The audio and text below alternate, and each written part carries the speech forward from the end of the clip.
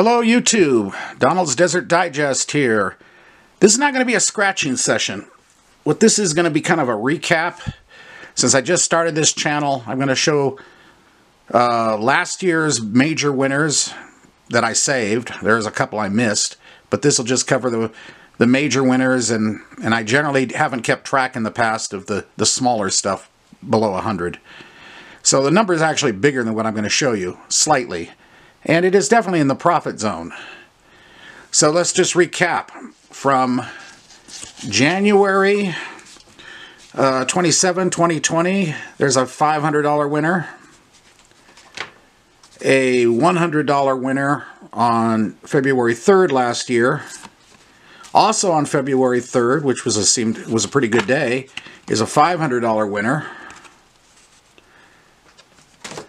On February 12th, another $500 winner. On February 21st of 2020, another $500. And on this one here, which was February 21st, was that, yeah, I had double winners that day. Here's 540. There's two tickets stapled together here. But 540, you can see the instant win thing there and all the winners down below. So there was 540 on that day. And I know there was some stuff between there and July. But on July 15th, a claimer. I had to drive up to Tucson to get this one. $1,000 claimer. My only claimer so far in Arizona. And there were winners after this, but these are the ones I kept track of. This year I'm keeping much closer track of everything. So far this year, on January 3rd, was a $500 winner with wins up here, multiple wins down below that added up to 500. And that was January 3rd. January 15th, another $500 winner, and this was on an instant, just a solid instant win flag thing there. Just no one number, 500.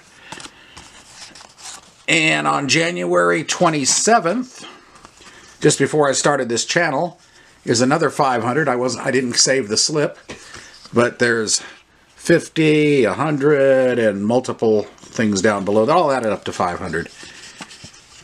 And on February 9th, actually my first one of my first videos on this my channel here was this $500 winner. So I'm pretty good at this.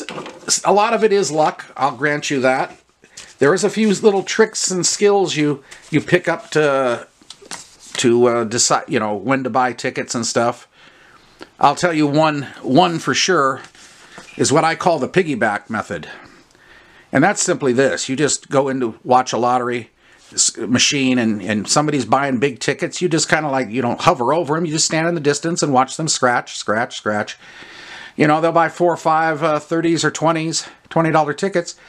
They'll throw them in the trash and walk out. Then you swoop in and then you buy tickets. Your odds of getting a hit at that point are greatly increased. That method has worked time and time again, but you never know when that's going to happen. You just have to be there at the right time. And I've had people use that method against me, which can be annoying, but usually though, 99% of the time when I'm doing this, the person who's done buying tickets and scratching, they walked out the store. They don't have a clue, you know, what I'm doing. So anyway, that's about it. I just wanted to bring everybody up to speed there. And believe me, there will be other winners coming up in just based on my past history here, I know I will hit them.